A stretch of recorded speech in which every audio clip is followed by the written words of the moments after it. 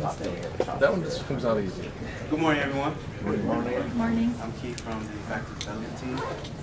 Welcome to Primetime at the BU Library.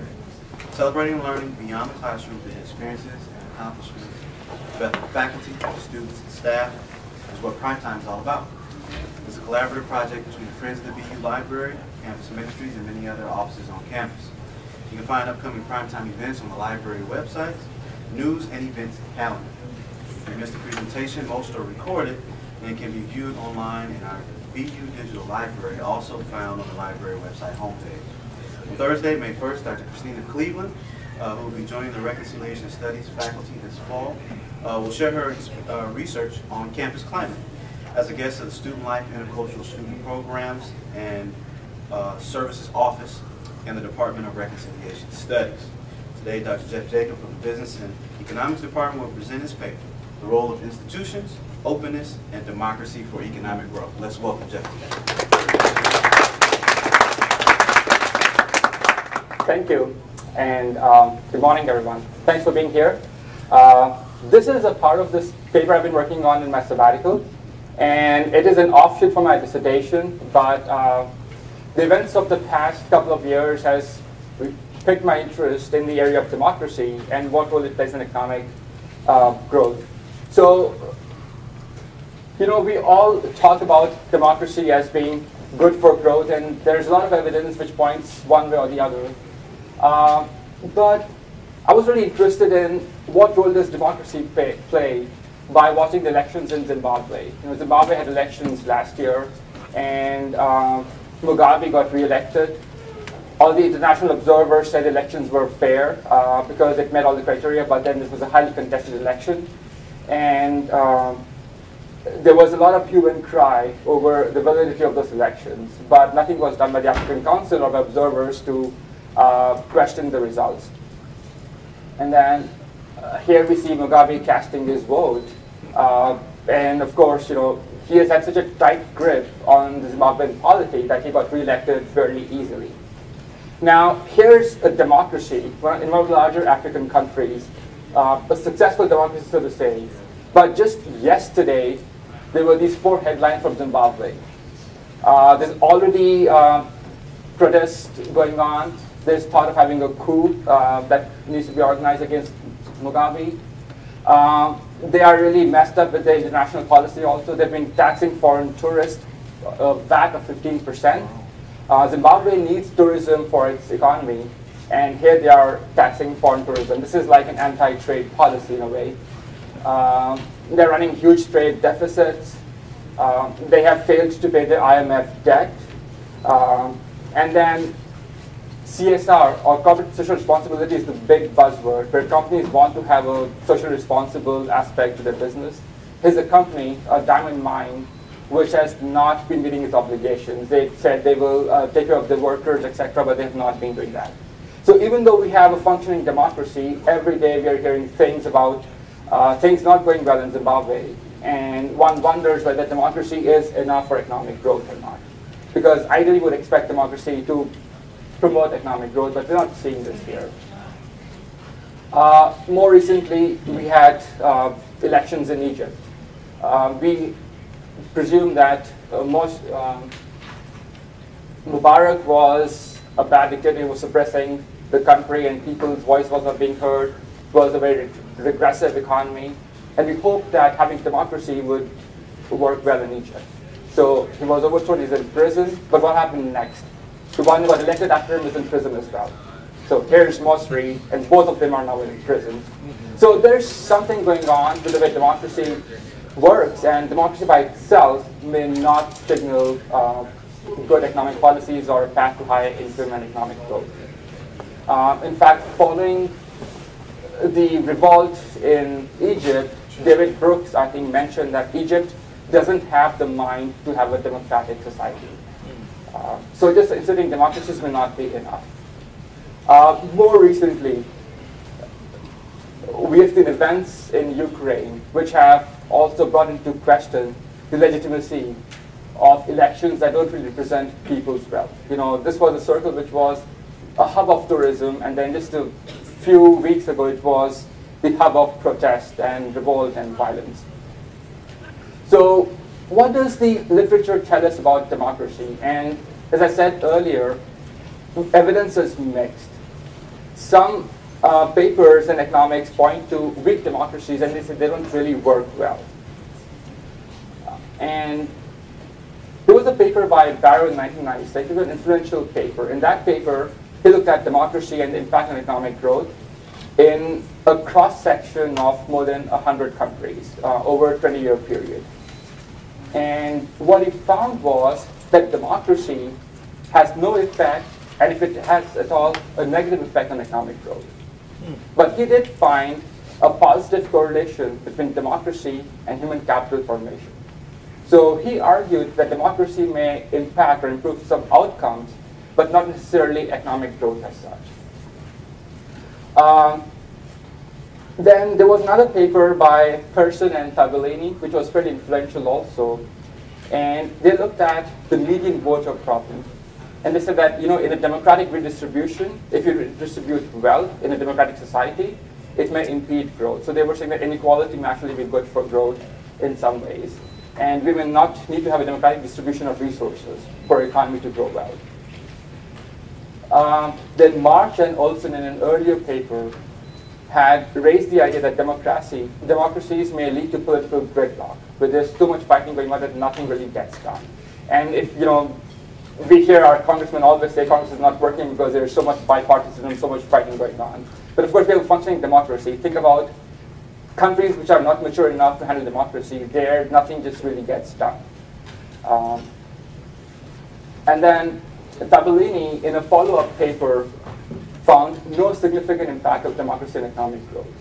So the evidence has been pointing to democracy not being really important or not having an impact on overall growth. On the other hand of the spectrum, we have successful democracies like the US, which have been very successful and have been very prosperous.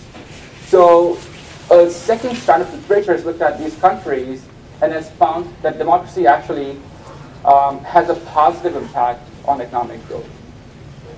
Roderick and Wagshier, I think, they looked at a panel data of countries and they found that recent democracies have been on a higher growth path than when they were autocratic countries. Then Lazzari and Persico looked at the British elite, and sometimes people argue that elites do not want democracy, they want to control their own power. But what they found was that democracy helps keep the politicians in check and help them enact policies that are conducive to growth. So it enhances competition. So even if there's no threat from disenfranchised people, elites want to have democracy because then they can have more favorable policies. And they based their paper on the evidence of England when it was working towards democracy. More recently, Bates, Fayyad, and Hoffler did an empirical investigation looking at the impact of democracy on growth. So they had just two variables. It was a bivariable regression. They had democracy and growth. And they looked at the feedback between the two.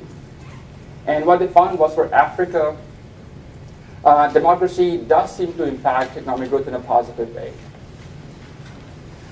However, they found the impact to be not uniform. There were some countries which were not doing well, some which were doing well, but they did not have any precision as to what may trigger democracies to be good versus bad for economic growth. So it was just a simple relationship between the two.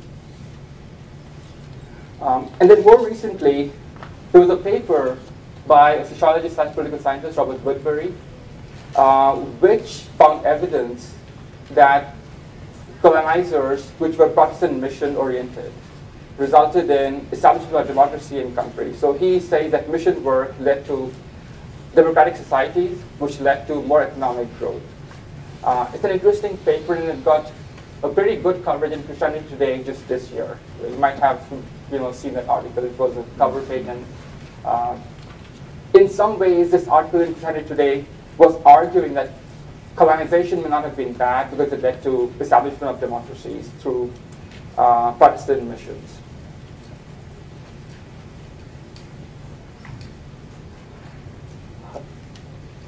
Next, the democracy is a parallel literature in economics, which is called deep determinants. Economists have been really trying to figure out why some countries grow and others don't. And one of my earlier papers was in this literature. We have identified 3 main determinants of growth. And the approach has been to do a horse race of these 3. These 3 are institutions, trade, and geography, but figure out which one matters more. And as you can see, I've ranked my horses based on what I think are more important than the others. So the first one is institutions. And we all know that good institutions foster good economic growth by setting the rules of the game which are conducive to competition, better business practices, better absorption of human capital and physical capital, and lowering transaction costs. There's been a lot of research in this area which has shown that institutions do matter and they have a significant and strong impact on economic growth. The next, and feel free to interrupt me if you have any questions, otherwise I'll just keep talking, but I'd like to pause and answer questions along the way. Talking about educational institutions, Jeff, or all These kinds are of institutions? mainly economic institutions. So there are 2 ways of looking at economic growth. We know that human capital, which is education, labor and physical capital will impact output. But these will not be enough by themselves. We can have a country with these 3 things, but if they have bad legislation, bad rules of law, then these things will not translate to higher economic growth. So institutions are in the backdrop that affect how these 3 education institutions, capital, physical capital, affect economic growth. So these are rules of the game and the way people organize themselves. That will have an impact on. So then one of the examples I give my students is, if you look at Minneapolis and you look at Addis Ababa in Ethiopia, similar sized cities. Minneapolis was the hub of education. We have 9 schools just in one city. We take Minneapolis, put it in Ethiopia, and bring Addis Ababa, bring it in the US. Minneapolis will not be the Minneapolis we know now. It will go into chaos. And Addis Ababa may start developing just because of the infrastructure and things around it. So institutions are what governs the way these 3 factors, labor, physical capital, and human capital, affect economic growth.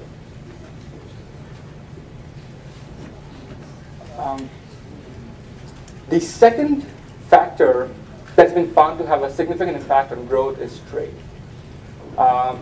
It's just not access to goods and services. It is access to ideas, access to new institutions, access to resources, learning from each other. So countries which are integrated well with the world seem to be on a higher growth path. And over the past couple of decades, we've seen an increase in isolationist policies. South America wants to do things on their own and stuff. We've seen a stagnating growth in those countries. And countries that have embraced trade have typically grown well. And there were a bunch of studies which have established one matters more than the other.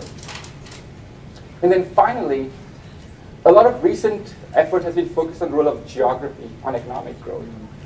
You can have the good institutions, good policies, but if a country is geographically disendowed, it may be landlocked, it may be close to the tropics, it may have a high disease environment. So people are really dealing with survival instead of focusing on long-term investment, long-term growth, and productivity enhancing ventures.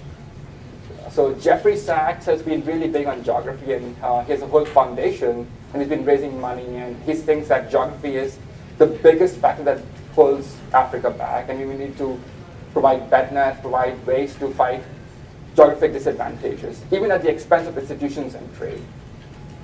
So what we found in literature has been a horse race of these 3. Which one matters more, and people have said one or the other, and based on that, they have been proposing policies that favor one or the other.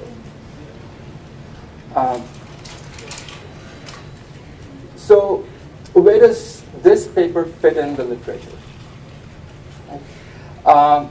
There was a recent paper by Esmoglu, Johnson, and 2 other economists, which came out just last month. And so it seems that we have been working on similar thing at the same time, and we have different hypotheses. They say it causes growth, I say it may not cause growth. And so I see this as our biggest rival right now. There are 2 MIT, one Yale, one Columbia professors, and they claim to have the last word on democracy. They say that the recent literature has suffered from 4 big empirical problems. One is measurement of democracy. They say it has not been measured accurately, and they claim they found a measure of democracy which is fairly accurate and robust. So they may get improvement. Secondly, they claim that most papers do not model income dynamics. Today's income depends on past income. So there's a feedback of income levels into future income. And if you don't model that, we may be confounding the effect of democracy on economic growth, because it may be based on past economic growth instead of democracy. So they claim to model that as well. And then the third thing that they point out is that most papers have just taken time averages of countries across time. And if you take time averages, you have one data point for each country. You may have 100 countries, but you take averages. So you are losing out a lot of information. You're losing out how things take or affect each other over time. So US may have grown differently than South Korea over time, and we need to factor that explicitly. Second thing we need to model is country-specific unobserved trade. We know that US is different than South Korea. Sometimes we can't put a finger on those things. And those things stay the same over time. So if we do cross-section, we get rid of all these cross-country heterogeneities or differences. So they say that they model that as well in a panel data set. And then finally, high incomes can cause better democracies too, right? So there's a feedback from income to democracy. And if you don't model that, then we may again have confounded estimates. What I do in this paper is also these 4 things plus more. So it'll be a hard time to defend. So when we send a paper, they'll say, have you cited this or read this? Because they are already established, published economists. But I think that our paper looks at these 4 issues in a more systematic way, plus more. What more? There was a very influential paper in early 2000 by Dollar and Craig. And this paper goes to the 3 deep determinant literatures: institutions, trade, and geography. They look at these 3 to see which of them matters. And they find very little evidence for institutions. They say that trade is what really trumps everything. Geography has no effect, institutions don't matter. And then they extend that model to include government policies, like government spending, black market premium, which is a measure of trade restrictions, and inflation rate, which captures some macroeconomic policies as well. So what they find is that these macroeconomic policies, which we know are important, I mean, they're covered in news almost every day in Wall Street Journal. They talk about inflation, about government spending, about trade restrictions. But they say that these policies don't really matter. And even when we control for those, institutions don't matter. So what I do in this paper is combine the democracy literature with the deep determinist literature and put it all together to see what matters more than the other for economic growth. And then, instead of looking at democracies as such, there has been a division of economic versus political democracy, right? So we have new data sets like Freedom House, Economic Freedom Index. The World Bank has a bunch of data sets looking at rule of law, government regulation. So economists have been saying that these things matter more than political democracy. And my paper kind of fits in that strand as well. So Helmut and Deutscholiegos did a meta-analysis. What they did was they looked at 84 studies in this area, and they saw what were the conclusions from these studies. What they found was that democracy may not really have an appreciable impact on growth. In fact, they find that democracies may lead to big governments, they may lead to anti-trade policies, and in some ways they may actually impede growth. Then there was another study that really shook up the whole literature. Most of the studies in democracy and institutions have looked at panel data, and they followed an estimating method called dynamic panel data. I'll talk about that when I look at the model section. Bazzi and Clemens, there are a couple of economists from San Diego. They came up with a paper last year which said that a lot of these studies have incorrect identification. Identification is, can we really identify causality in our model? Can we really identify the impact of institutions or democracy? Or are we catching something else?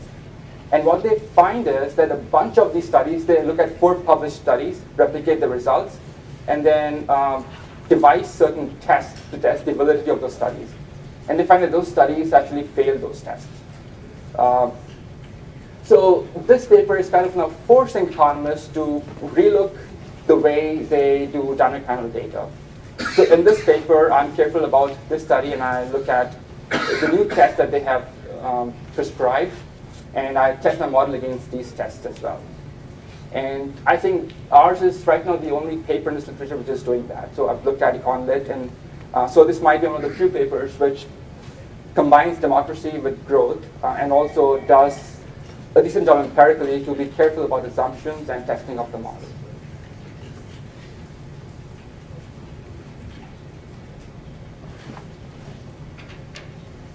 So the main question that we are asking is, we know that institutions, trade, and policy matter for growth.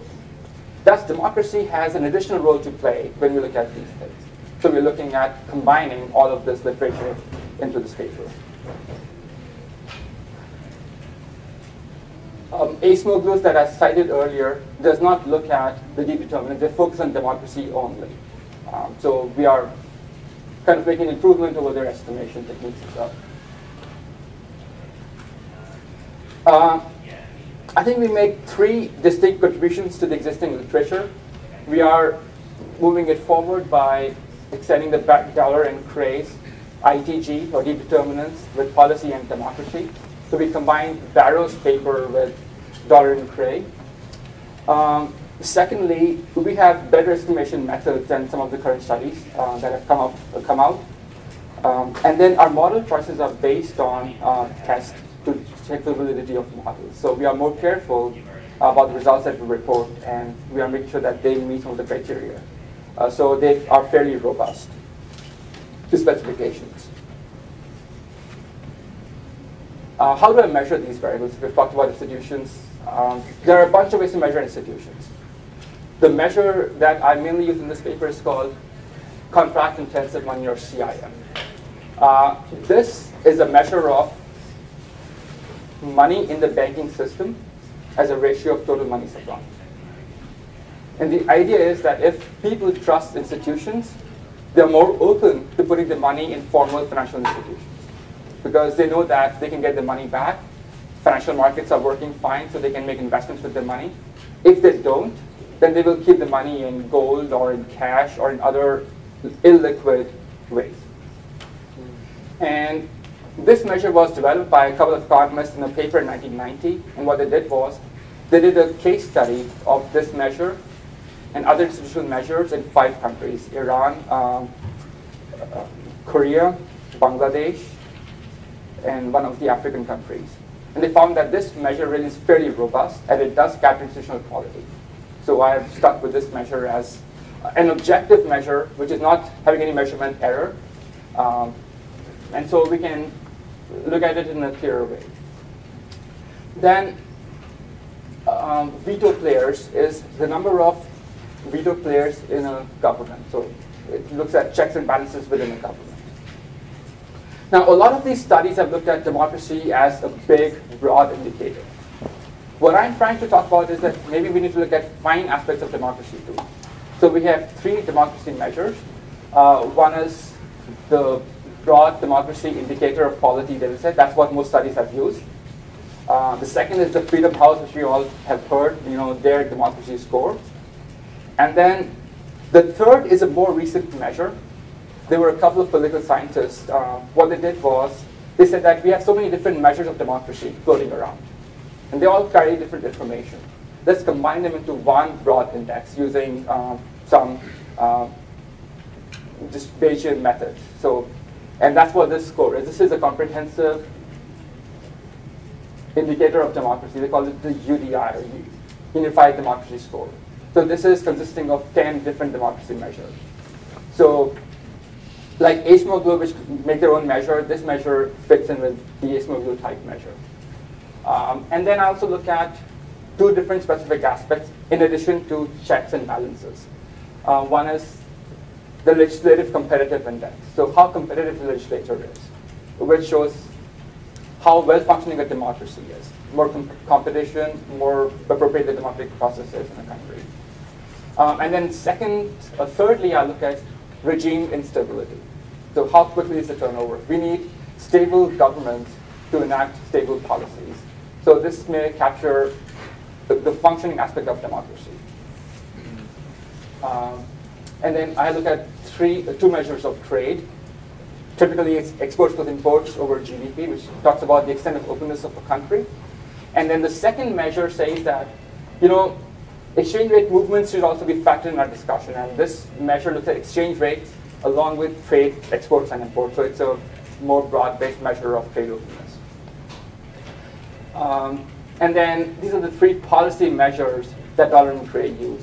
Black market premium, which captures restrictions the government may have on foreign currency exchanges, which reflects bias against trade. The second is the size of the government, how big the government is in the economy. And then the third one is inflation rate. Inflation rate kind of seems to capture a bunch of macroeconomic imperfections that are prevalent in the country. And then for geography, I look at two measures, malaria ecology, which looks at disease environment, which I don't find to be a strong measure. Though Sachs in a paper says this is what really matters, we don't find evidence of that measure being as strong. We find that distance from the equator is a better measure of geography, and it's more significant in a bunch of studies, which captures weather, landlockness, etc. I think.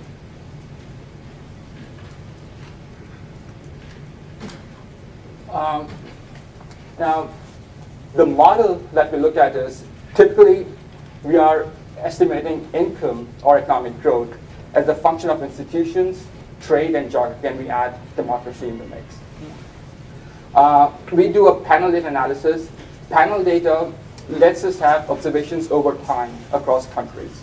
So we don't look at just one point in time, we look at 50 years, 1950 to 2010, or 60 years, for more than 120 countries.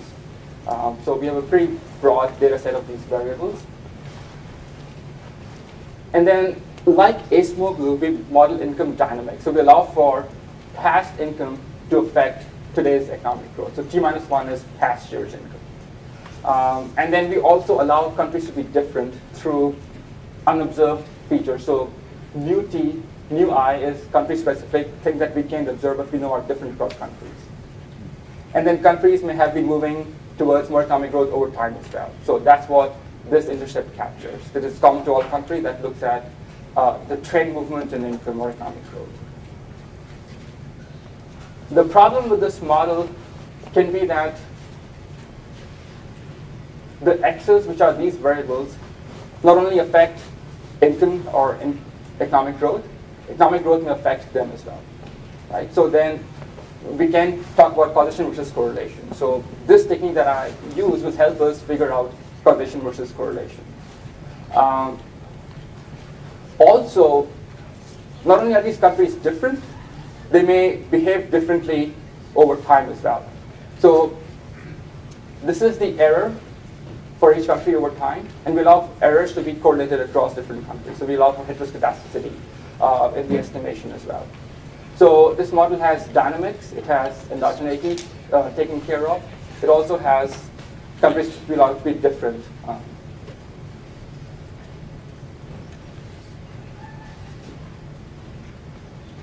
And then the approach,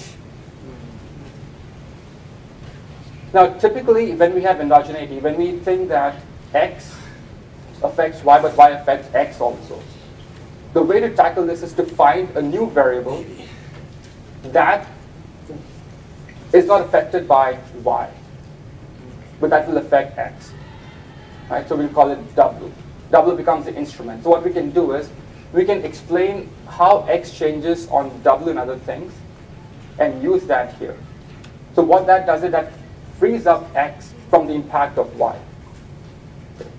But it lets W be a proxy for x, and we can see how will x impact y, right? So that's what we call by instrumental variable estimation. We're finding ways to proxy for x, which are clear of all the imperfections or feedback of y into it. And the method that we use is a GMM technique. But this GMM technique, as Baz and Clemens have shown, has some problems. We get too many W's in GMM. Not just a few, but we get too many. When you have too many W's, you may have having a lot of noise in the estimation. So if you have too many W's, too many instruments, you may not identify your model correctly. And if you do that, you may get wrong estimates. So that's why they recommended certain tests to check if you have too many W's or what you can do to fix those W's.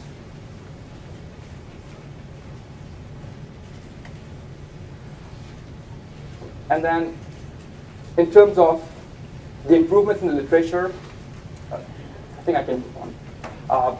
We've modeled endogeneity correctly. We've checked for this. Do we have too many W's? If we have, we have fixed those. We have looked at time dynamics in a more careful manner than what Acemoglu did. I think they've done it more arbitrarily. We are more careful about it. So our results. First is the basic model with just democracy, institutions, CIM. So just the basic variables, democracy score. The 3 stars indicate significance at 1%. So highly statistically significant. 2 stars will be at 5% and 1 star will be at 10%. If no stars are not significant. What Baz and Clemens did was they suggested certain tests to see if the model is valid or not. So we want these numbers to be as low as possible, the KP test. Most studies have not reported them. So ours, I think, is the first study following Baz and Clemens to pay attention to how we were identifying our model. So what we see here is we have this number more than 0.5, but this less than 0.05. So we have partial identification, and we can be fine. Most studies that Baz and Clemens cited had none of these tests being passed. We have tests passing in one level, not in the other one. And then there are some other first-stage diagnostics. This is the model with all these W's that we can possibly get. This is the model with the least amount of W's that we need. And this is a hybrid. And based on tests, we find that the hybrid does better than both the extremes. And we will stick with that. So the results that I'll report will be the restricted model. So here we are seeing that past income affects today's income. Now this 0.99 seems like a very big number, but it actually is 1 minus its prediction is 1 minus 0.99. So this shows that there is less feedback. So there's less convergence, or long-term convergence is very slow. Institutions have an impact. So the way to interpret this number is that a 10% improvement in institutional quality will improve economic growth in the long run by 1.6%. So this is elasticity of institutions on economic growth. So we can actually look at the magnitude and see which one is mattering more. Here, institutions are stronger than trade. And then democracy is negative, but very insignificant. So the main result is that democracy doesn't really matter as much. But then this is looking at just the broad democracy score. We have a bunch of other measures. So what do they tell us? So here we have all our democracy measures, one at a time, keeping the same institutional and trade measures and the same geography measures.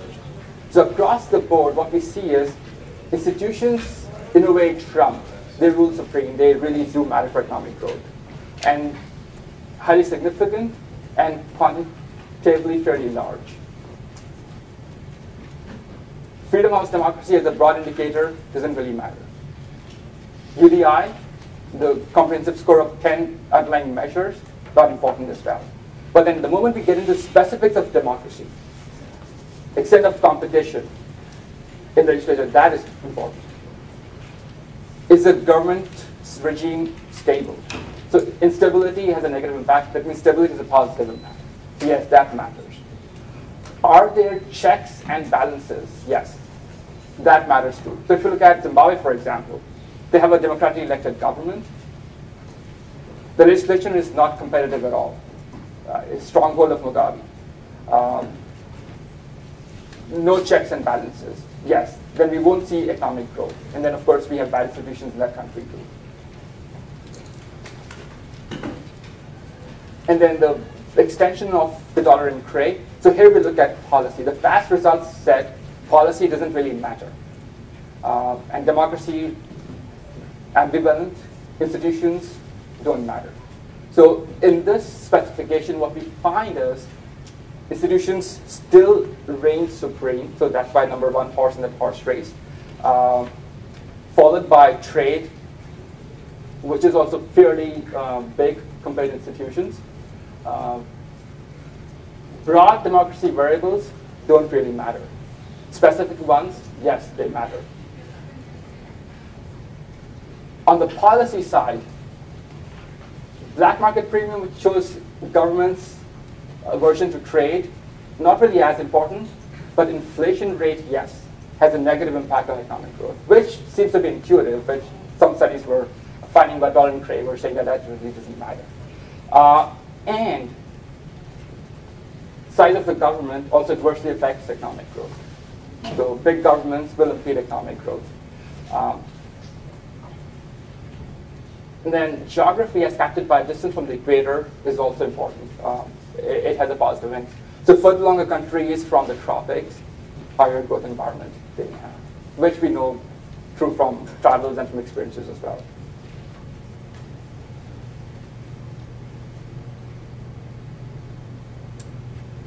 So to bring it all together, institutions, trade, and geography are important. Institutions reign supreme. We also find that democracy, if you measure it broadly, doesn't really matter.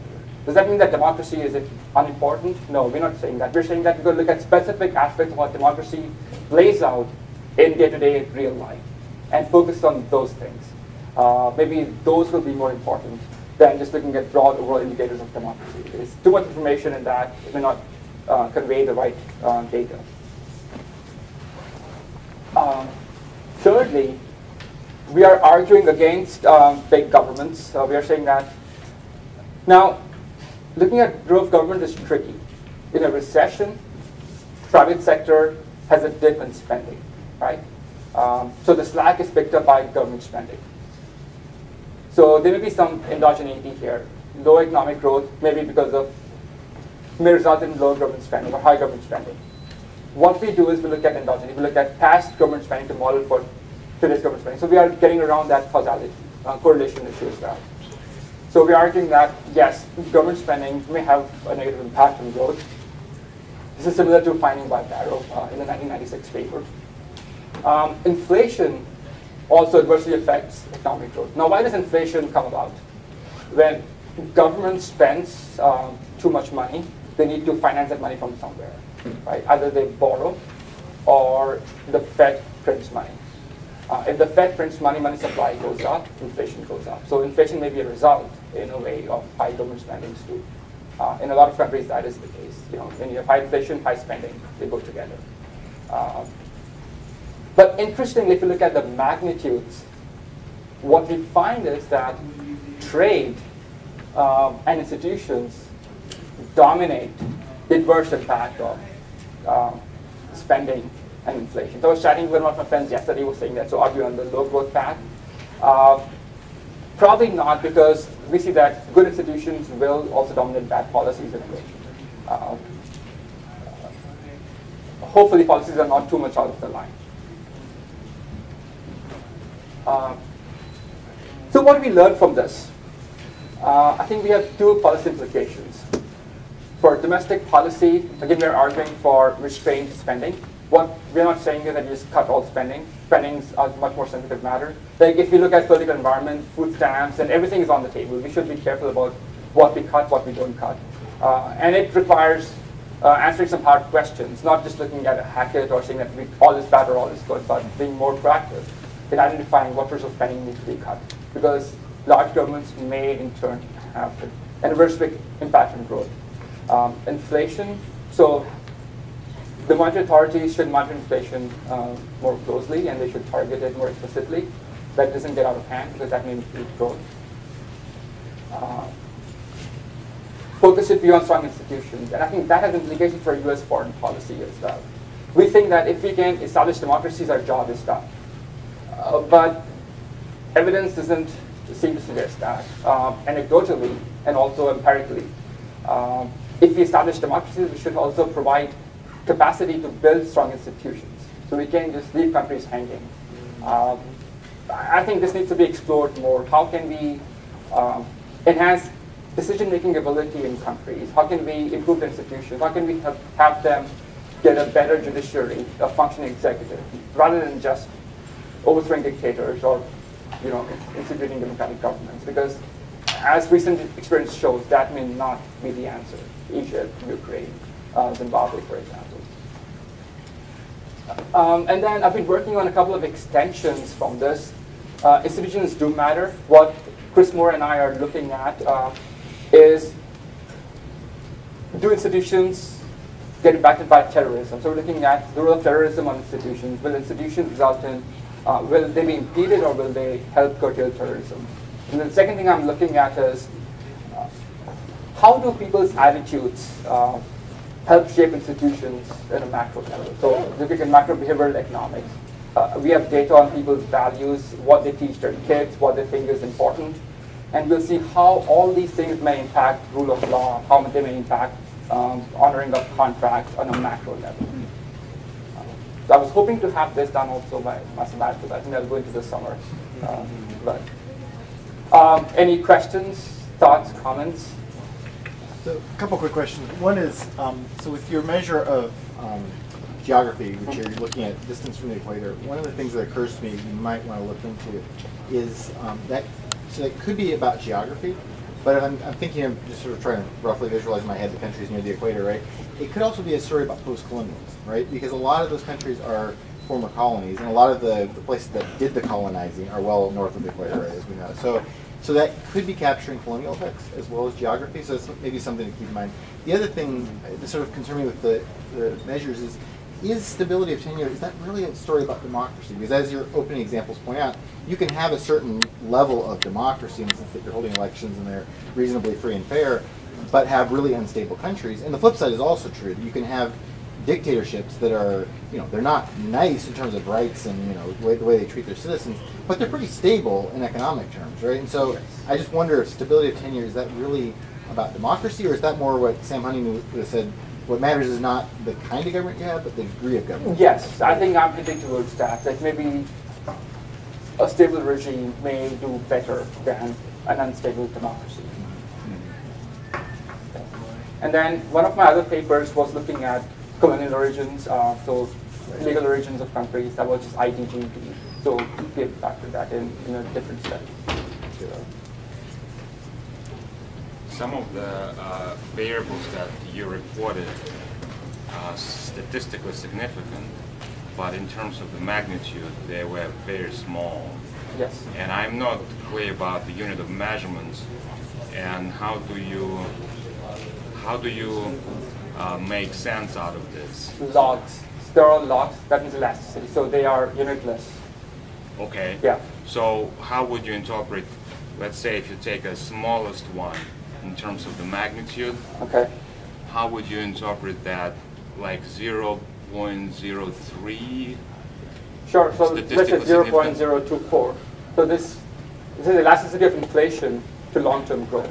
So for a 10% increase in inflation, or for a 100% increase in inflation, economic growth dips by 2%. So elasticity of inflation to long-term economic growth. So inflation has to go up by 100% in order to see the... Or 10%, it's elasticity, so you can take 10%, 1%, 100%, the way you increase it. But this is looking at the responsiveness of long-term growth to these log variables. So all these actually are measurable, and that's why I concluded that the impact of this and this dominates these, because they're all in logs. They can be compared directly. And that's one of the advantages of our study. We are offering comparisons quantitatively of these variables.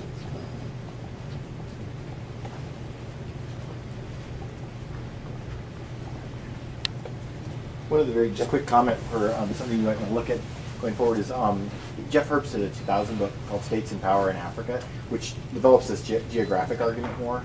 And so if you haven't had a chance to look at that, you might find that useful because it basically, I mean, it goes along with what you're saying about sort of the impact of geography. He takes geography really seriously in the African context. The other thing that might be of interest if you're going to do more studies measuring democracy is one of my professors at Notre Dame was working with a huge team of American and European political scientists. His name's Michael Coppage, but there's others, and they're working on coming up with a better unit of democracy because they found the same frustrations you do, which is that Freedom House and Polity, as it turns out, are not actually very good ways to measure democracy.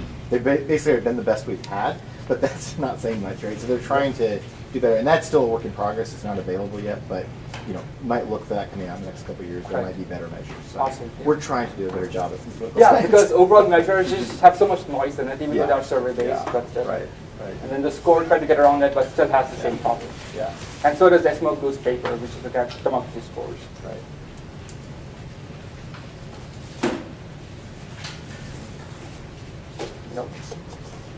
Okay, thank you for being here. Appreciate it.